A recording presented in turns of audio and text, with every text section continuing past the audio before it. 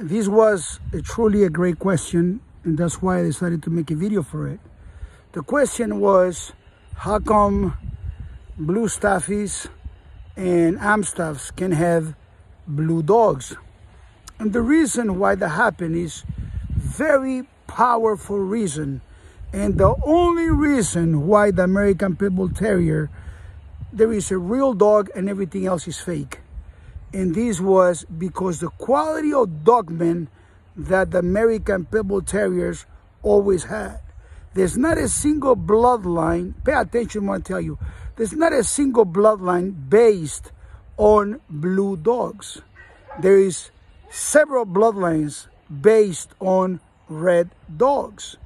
And there is some bloodlines based on black dogs, and there is some bloodlines based on piñata color type of dogs. Whatever you get, whatever comes. And I guess a very short time, some brindle dogs. In my books, I'll have some explanations about all this stuff.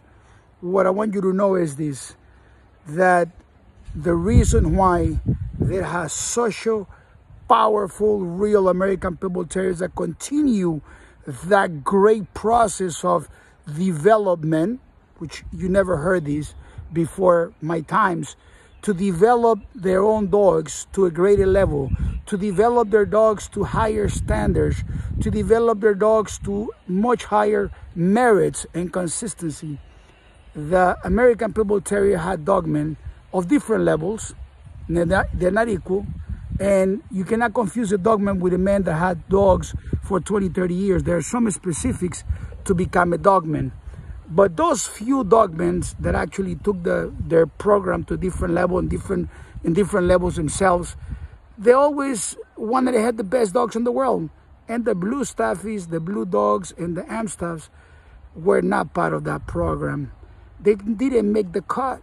They're a way inferior quality animal when it comes to performing. There might be a good sofa dog, there might be a good dog even around children, but then as generations went through, the dogs became weaker because there were more breeders, more people breeding them in the neighborhoods. And every time you get one of those guys in the neighborhood breeding dogs, those guys are weak. They have good intentions, they don't have no knowledge, they don't have real profound experience. Some of them read books and they think like, I learned, I can become a doctor by reading a book. My friend, you gotta be in a trauma emergency room working and having success through years for you to become great at something. You understand? And being a Dogman, there is no more spaces for that.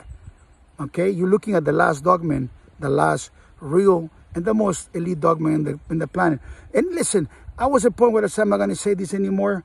And I said this, but listen, I don't want to lie to you. Check the numbers, compare it to whoever you want to come up with this solution. It is what it is. You don't have to like it, I don't have to like it. I paid the price to become that man. And I protect what I created. And I teach people that I'm not selling you nothing here. So I'm just teaching you, okay? And the reason why I'm teaching you is because I care about the future.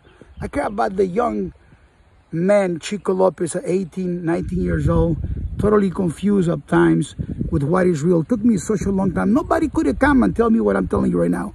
You're actually blessed. You're getting from the top dog, the top man, information that you couldn't get. That makes me actually a hero, helping you guys to understand this so you don't bump heads listening to some idiots with their own opinion. And I read in this book, this guy said this.